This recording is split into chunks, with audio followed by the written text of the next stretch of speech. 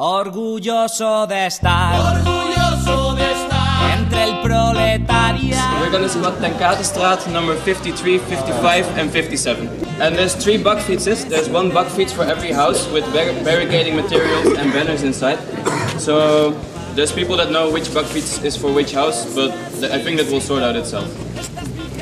It's a re-squatting action. 2 of them used to be squatted already.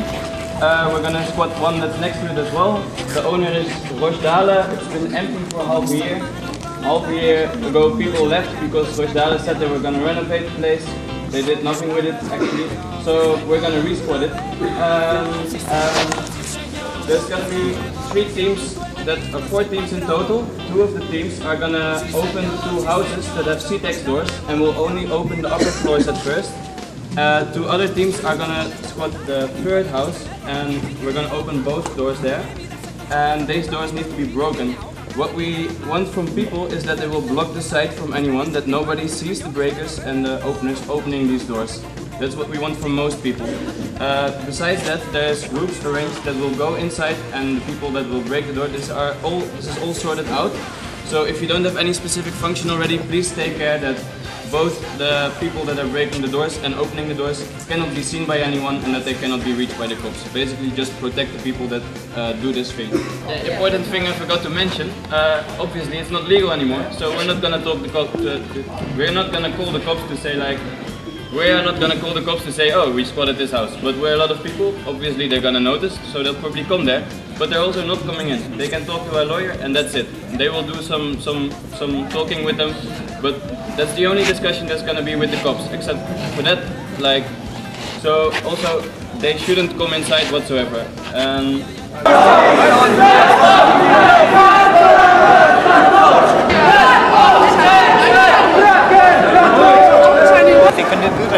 Oké. Zeg het eens. Nou, deze panden zijn gebruikt van. Deze panden? Ja, Ten Katestraat nummer 54, 55 en 57. Oké. En dat is allemaal leegstaande panden? Ja. En is er nog enige activiteit in geweest? Nou, we hadden eigenlijk van onze advocaat gegeven. Ja. En verder vindt hij het advocaat afgekomen. En jullie weten niet of er aan verbouwing is geweest of dat soort dingen? Nee, er is geen verbouwing geweest, maar het is van de advocaat. Mogen we wel binnenkijken en de meterstanden opnemen? Nee, dat weet ik niet.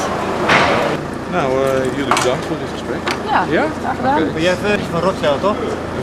Het is van beletage en de 3 verdiepingen Daarboven en de zo'n. Een hele fijne dag. Vandaag zijn de landelijke kraakdagen en daarom hebben wij vandaag 3 huizen in de Kinkerbuurt in Amsterdam gekraakt. Het is een herkraakt, de 2 van de panden waren eerder gekraakt. Rochdale is de eigenaar, die wou dat zij eruit gingen. Toen zijn zij en ook de anti-krakers eruit gegaan. Half jaar later hebben ze nog steeds niks met de huizen gedaan, dus hebben we het vandaag besloten om het te herkraken.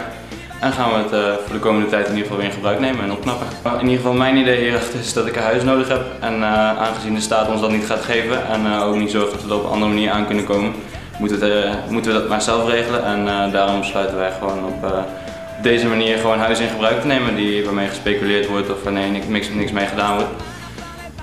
Dit is voor ons nou de enige mogelijkheid om aan een huis te komen. En ik denk dat het belangrijk is dat mensen zorgen dat ze hun eigen shit voor elkaar hebben en niet rekenen op de staat om dat te doen.